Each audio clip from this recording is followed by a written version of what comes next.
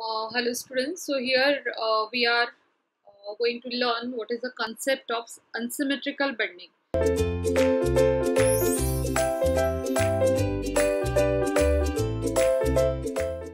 So we have seen in last class what is what is symmetrical bending, what is the definition of unsymmetrical bending.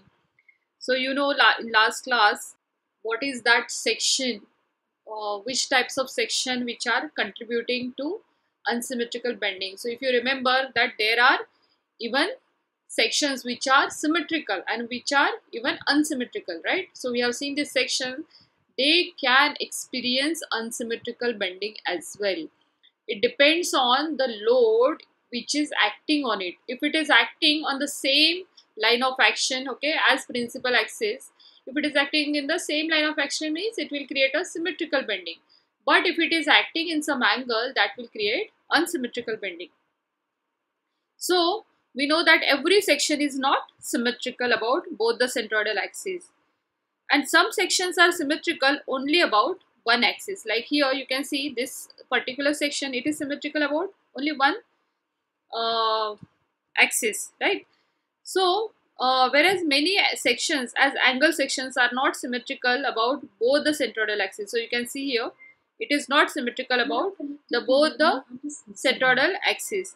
So in theory of simple bending, the section of the beam is symmetrical about the plane of bending. Okay, so I repeat, in theory of simple bending, the section of the beam is symmetrical about the plane of the bending. And the simple flexural formula that is derived, like I wrote in the last previous class. So you know the simple bending formula.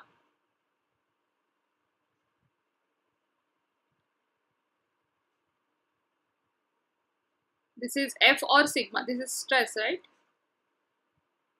Young's modulus E by R, radius of curvature, moment of inertia, and this is F or sigma, it is a stress, and this is Y, distance from neutral axis, right? So this is the simple bending formula. So it is not applicable, okay, it is not applicable when the section is not symmetrical about the plane of bending.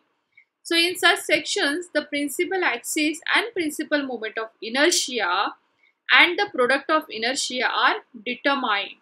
So we are going to actually determine the principal axis, principal moment of inertia, and the product of inertia in our maybe next coming classes. We are going to determine that. So stresses developed in such sections of a beam are dependent on these parameters. Those are important parameters. What it is? That is principal axis, principal moment of inertia.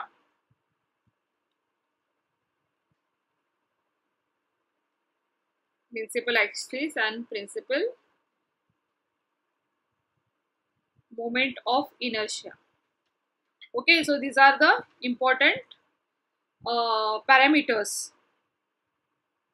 So if the load line, now the load line which is acting on the beam, so here load line, okay, load line is there. If the load line on a beam, if it does not coincide with one of the principal axis of the section, if it does not coincide with one of the principal axis of section, then the bending takes place in a plane different from the plane of principal axis. Definitely then bending will be different. Like in this case bending will be different, in this case bending will be different. Okay,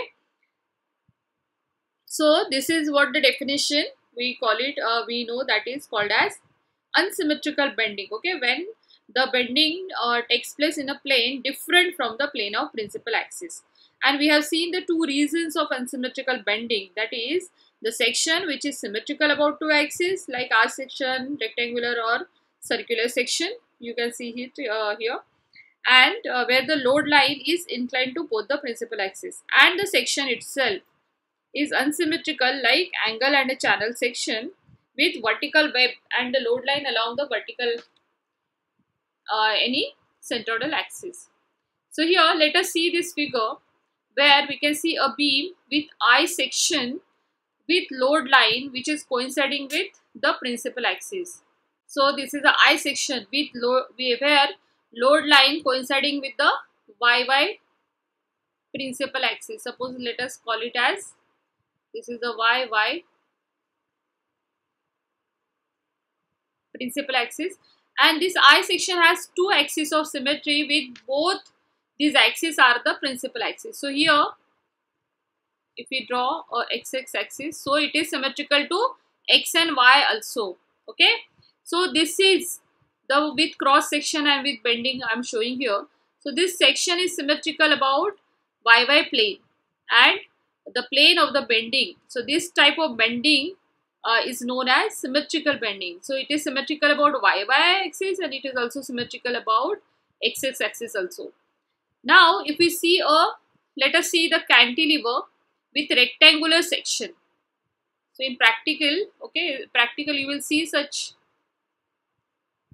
beams where suppose this is a cantilever, this is its support cantilever, so one end is fixed. So this is particular cantilever beam, this is its x-axis,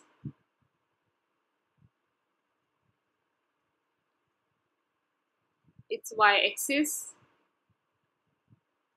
and with the straight line it is making an angle theta. With the straight line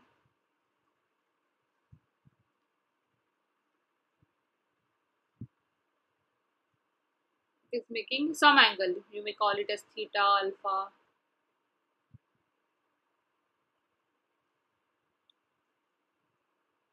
So here we can see a cantilever with rectangular section. So it has two axes of symmetry. Okay, it has two axes of symmetry which are principal axis, but the load line is inclined at an angle alpha. Okay, so the load line, this is the W is a load line. Okay, load is acting kindly like this. Okay, so the load line, it is inclined at an angle alpha with the y axis. So this is the first type of unsymmetrical bending. Okay, so what we have seen the just discussed in the previous class also, that is the first type of unsymmetrical bending. So in practical cases you can see it like this. Okay, wherever there is a cantilever, so this comes under first type of unsymmetrical bending. Now let us see a cantilever with angle section which does not have any axis of symmetry, but the load line is coinciding with the y axis, and it is a second type of unsymmetrical bending. Now this is also cantilever. Here it is a cross sectional area is a rectangle, but now if we consider a angle section, so in this case also this end is fixed. Okay, this particular end is fixed. So if it is a angle section like this, and if the x-axis is going like this is the x-axis and the y-axis is somewhere like this. This is the load line, this is x, this is y. So in this case this is a cantilever, okay, with angle section which does not have any axis of symmetry over here, but the load line is coinciding with the y-axis. Okay, it is coinciding with the y-axis. So this is a second type of unsymmetrical bending. Now there can be a one more type where it is channel section, and if it is subjected to vertical load passing through some centroid G, then this member has been subjected to bending and twisting under the applied vertical load W. So here, is it possible to apply the vertical load W in such a way that the channel member will bend without twisting? And so where should be the load W is applied? So that's how where question of unsymmetrical bending comes. So different sections, like if there is a channel section, angle section, so how we are going to consider the axis, how the axis we will be considering, how will the axis will be shifted, and the original axis xy axis, how it will be, we will be shifting it per its bending. So how the new axis we are going to consider, like initial axis if it is, so if it is the basic position of the member, and then after bending there may be a change. Okay, so we may have to consider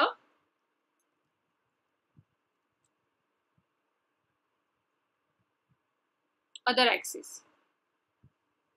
So initial axis, suppose it is xy, then we have to see that if there is a rotation, then there will be new axis. So we have to see the transition from x to x dash and y to y dash.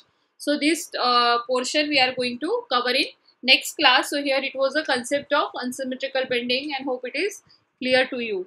Okay students, thanks for listening to me. Thank you.